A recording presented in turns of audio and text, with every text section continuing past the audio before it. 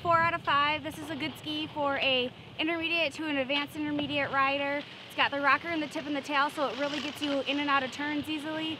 For me, I'm more of a mellow intermediate, so this was a little bit out of my threshold, but at the slower medium turns, it took it very well. The shorter quick turns, I couldn't really control it that much, but if you're more of an advanced intermediate, advanced rider, it could be the ski for you. For me, 4 out of 5 stars.